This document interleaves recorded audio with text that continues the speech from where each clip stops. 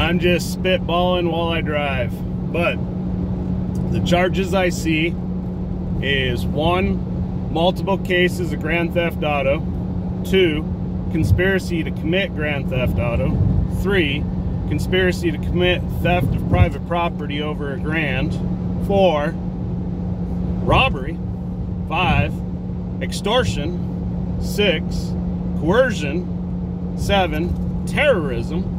8, intimidation, plundering, rape, robbery, extortion. Let's just fucking start throwing the whole book at these pieces of shit. That's my fucking start. I'm gonna start charging crimes against these assholes, signed affidavits with actual video evidence, all the other stuff, and I'm going to force the stupid legal system to start charging these fucking people with crimes. Under what authority, under what right do you have to rob people of private property? 14th Amendment, 13th Amendment, some made-up law that you wrote in your fucking book so that you can justify your plunder.